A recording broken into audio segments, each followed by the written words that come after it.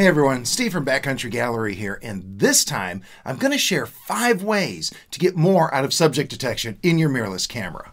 These tips will apply to most, if not all, mirrorless cameras that use subject detection or face/eye detection. By the way, to keep it simple, we'll refer to all of these various face/eye subject detection systems as simply subject detection throughout this video. Note that although there are minor differences in subject detection between manufacturers, these tips are fairly universal and can help you enjoy better results regardless of the brand name stamped across the front of your mirrorless camera. Also, if you enjoy videos like this and find the content useful, please like and subscribe. It helps boost the video and helps keep the channel going. Thanks in advance. Before we get into the tips, let's first define what subject detection actually is. Subject detection is a refinement of your AF area, typically targeting the subject itself, the subject's face, or better yet, the subject's eyes. People tend to think that if they point an AF area at a subject and it focuses, then it must be using subject detection, but that's not necessarily the case. If you point your camera at a target and subject detection kicks in, you'll typically see the normal AF area refined to a smaller single AF area targeting the subject itself, its face, or its eye. For example, with a predefined AF area like the Nikon wide AF areas or the Sony spot AF areas, you'll see the main AF area in the viewfinder, and then when subject detection finds a target, you'll see a smaller box pop up, further refining the focus area. In Nikon Auto AF or Sony Wide AF, you'll typically see a series of boxes when the AF system is not using subject detection, and these will turn into a single box of varying size when subject detection kicks in. Also, as a side note, the main reason I like to use subject detection is that it allows compositional freedom. Once I'm on my subject, subject detection will stick to it within the restrictions of the current AF area. One of my favorite ways to use subject detection is with 3D AF in Nikon or tracking mode in Sony, so once it's locked on, the subject can go anywhere in the viewfinder and the camera will stick with it. Now, the tips. Number 1, use recognizable subjects. This one is easy, but I see people make this mistake all the time. In order for subject detection to be effective, you have to feed it a subject it recognizes. If you don't, the AF area will typically act as it normally does, and you may not get the result you expect. For instance, elephants have proved impossible for every subject detection system I've used. So if I point my auto or wide AF area in the direction of an elephant and expect the camera to latch onto the eye, I'm setting myself up for disappointment and likely a shot focused at exactly the wrong spot. In that case, I'm better off taking a more traditional approach and using something like single point or spot AF and keeping subject detection on the bench. On the other hand, if I point my camera towards a lion with subject detection on, there's an exceptionally high probability it'll get right on the eye with little difficulty, since most subject detection systems are great at recognizing cats of any size. The same often applies to birds, since most modern subject detection systems are fairly good at finding the eyes of our avian friends. Of course, there's an in-between area here too, where subject detection will sporadically lock onto an eye. For example, I find both my Nikon Z9 and Sony A1 have an on-again, off-again relationship with the eyes and faces of primates. When I find that subject detection is uncertain, I usually turn it off and I take matters into my own hands with single point AF. The last thing I want is subject detection wandering off course at the moment something amazing happens. There are also times subject detection will be on the eye 1 second and then on an ear or a nostril the next. Heck, in some cases, like with a hippo, it seems to prefer the ear to the eye, and I found this happens with both my A1 and my Z9. Sometimes you can remedy this by using a smaller subject detection supported AF area to help keep the camera's attention kind of where you want it on the animal, but sometimes going to a single AF point is really the best choice. Finally, if subject detection doesn't have a good view of the face or the eye, it's going to struggle. Often our subject turns its head, or maybe the head becomes partially obscured by vegetation, and we find subject detection kind of lets it go. Once again, in order for subject detection to be effective, it has to recognize the target. In this case, however, once the animal is in the clear or facing more towards the camera, subject detection will happily grab back on. The bad news is that it does take a little bit of trial and error to learn what works well, what works sporadically, or what doesn't work at all with a particular camera. But once you do have a good idea of what works and what doesn't, it's then up to you as the photographer to know when to take advantage of subject detection and when to shut it off and take matters into your own hands. The mistake I see over and over is when people start to rely completely on subject detection and they won't take over as needed. It costs you a lot of shots. Number 2, subject speed and subject detection. Subject detection tends to work better when your subject stays in the same place in the frame. In fact, you've likely noticed that subject detection tends to find eyes far faster and more reliably when you have a stationary subject versus when your target is in motion. However, it's more than just the speed of the subject. It's also about how well you keep the subject in place in the viewfinder. The better you are at keeping your subject in the same position in the frame as it runs or flies, the more reliably subject detection will be able to stick with the face or the eye.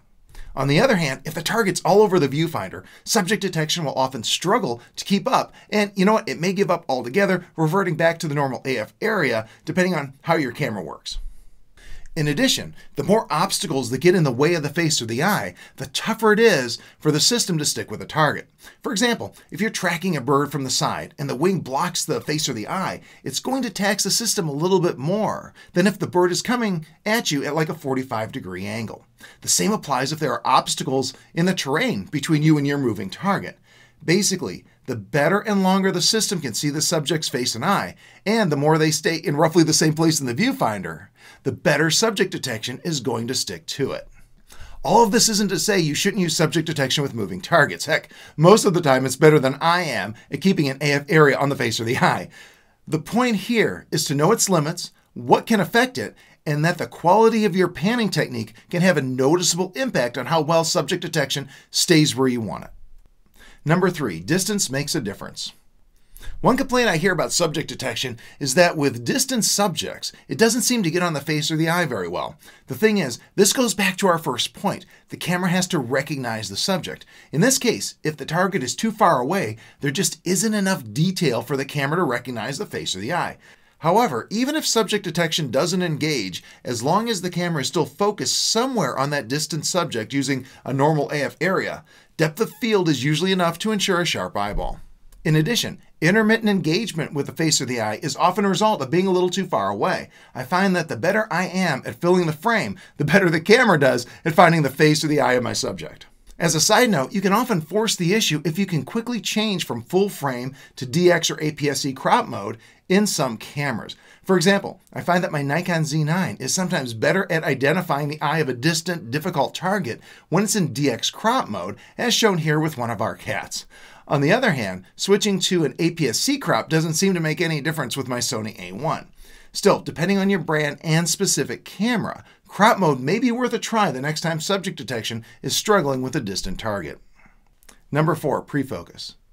Another tip that's universal between all the subject detection systems I've seen is that the subject has to be in at least reasonable focus for subject detection to find it. The thing is, when the camera doesn't see a target it recognizes, it typically uses whatever AF area you're currently in, as it normally would if subject detection didn't exist. This means if you're using a larger AF area, or one that spans the entire viewfinder like auto in Nikon or Canon, or wide in Sony, there's a chance the camera may lock onto something else in the frame as it focuses and tries to hunt for a juicy target. Now if, as it's focusing, your subject comes into focus, it'll likely lock right on. However, if it locks onto the foreground first, and your subject is completely out of focus behind it, there's zero chance it'll lock on without intervention, even with a target the camera's subject detection system would normally recognize with ease. My solution to this is to always have my focus distance at about the same range as my subject. Sometimes this means manually focusing the lens to get it close. Sometimes that means focusing on something near the target or near where I expect the target to be. Again, it's also totally possible the camera would have stumbled onto your intended target by itself, but why take a chance? Getting focus distance at roughly the same range as your critter is one of the surest ways I know to coax it into grabbing on without any drama. This is also a handy technique when you're dealing with a larger AF area and have multiple recognizable targets at different distances in the frame. Often by pre-focusing on the one you want, you can guide the camera to lock onto that specific target. Number 5, proper exposure helps. Having a proper exposure for our subject also seems to help. If the image is really dark or really bright, subject detection can struggle to locate things like faces or eyes. This is particularly true if the subject is backlit.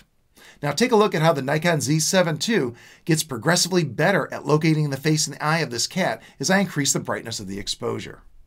Also, note that on higher-end cameras, subject detection doesn't seem as reliant on a proper exposure to find her face or an eye.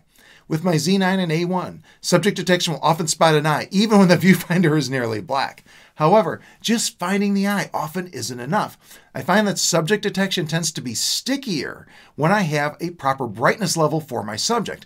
In addition, and anecdotally, I also find that when I have a proper brightness level for my target, that subject detection tends to be more accurate and consistent than when my subject is really underexposed. One last piece of advice. That's about it, but I'll leave you with this one last piece of advice. The biggest key to a high keeper rate while using a camera with subject detection is knowing when to use it and when to shut it off. As a guideline, if I find subject detection is either not working, is locking onto the wrong areas, or is erratic, I just shut it off. The only time I use subject detection is when it's consistently and reliably sticking to the area I want. For action, I use it as long as it's doing a better job than I could by tracking the target with a normal AF area. Otherwise, I shut it off. Overall, I found subject detection incredibly helpful in my wildlife work, and I do use it for well over 50% of my work. However, I couple it with the advice in this video and generally get very good results. If you enjoyed this video, make sure you stop by the site and check out all my educational materials. I have books and video workshops that are just loaded with tips and advice just like this that are field tested and proven to give you a higher keeper rate. Go ahead, check them out. I know you're going to love them. Also, be sure you stop by the site and sign up for my free email newsletter so you never miss one of these videos, one of my articles, or workshops, or any of the other cool stuff that I do. And as always, I'd sure appreciate it if you would like, subscribe, and get notified. As always, thanks for watching. Have a great day.